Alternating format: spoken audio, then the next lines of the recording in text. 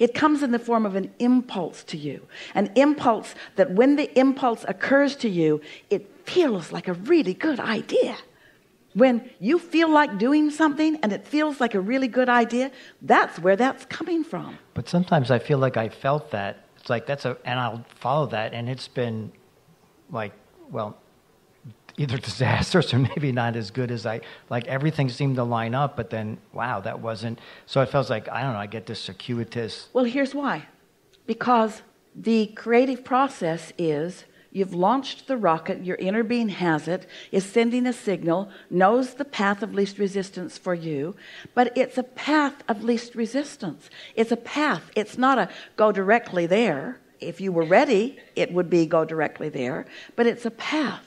And so what happens is you feel an impulse, but then you stop along that impulsed trail, and because you're not all the way to where you think you want to be, you're not willing to accept the joyous journey from there to there as anything significant.